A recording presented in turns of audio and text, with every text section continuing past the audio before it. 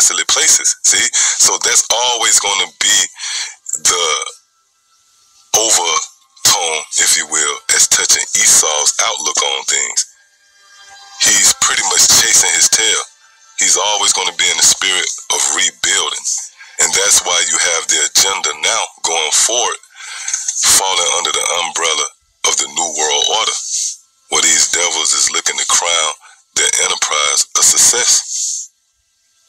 As touching this new world, you see, where this devil will regain momentum and continue to occupy the power seat. Well, according to the prophecies, you're going to fail miserably. See? It says, thus saith the Lord of hosts, they shall build, which again the so-called white man accomplished that feat of rebuilding and revising the ancient Roman Empire. See?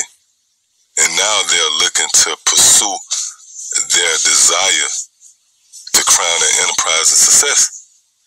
So these devils is in the process of building. See, again it says, they shall build, but I will throw down. Yeah, let's read this again. It says, thus said the Lord of hosts, they shall build, but I will throw down. See? And they shall call them the border of wickedness, and the people against whom the Lord have indignation forever. But what's the point? They shall build, but I will throw down. Once again proving that the so-called white man and his legacy is associated with destruction, thus making him the son of perdition. So yeah, I just wanted to touch on that. Lord willing, it was edifying. Till the next time I say shalom.